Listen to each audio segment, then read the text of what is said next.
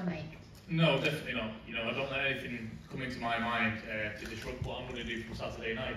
You know, Jake Paul's not come into my mind once, and I hear all the talk about him saying, oh, he doesn't fancy the fight anymore, then he fancies the fight, then I'm a potential opponent, then I'm not.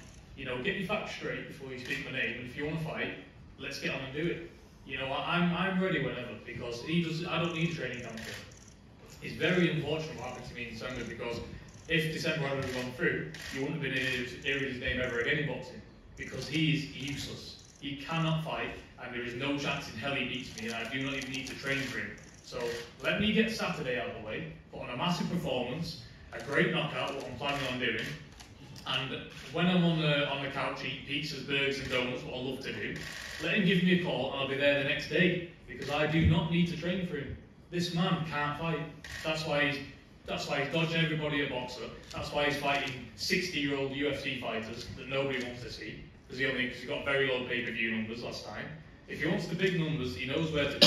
Let's get it on. But until then, don't talk if you don't want to fight. When you say massive performance, he did get a pretty big knockout in his last fight.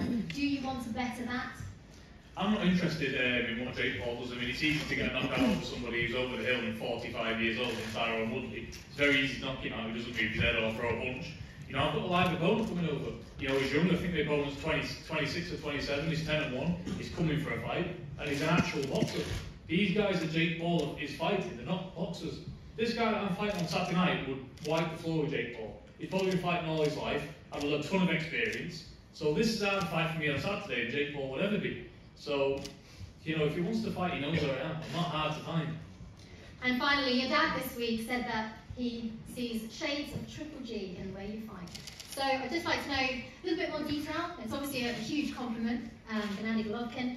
What you think he meant by that, and what are those shades that we might see in your fight on Saturday? Yeah, thanks very much, Dad. Appreciate it. Thanks for the support.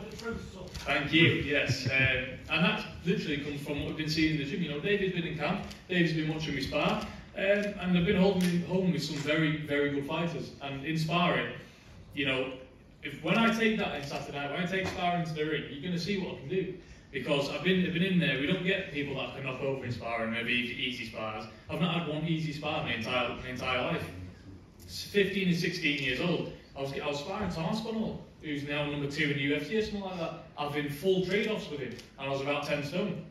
You know, I know what I've got inside me. I've got heart of a lion, balls like King Kong. We all have in this family, and you're going to see it. So only me and the team know this, and each fight you're going to see more and more of that.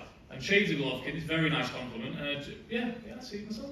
On a mission. Best of luck, Tommy.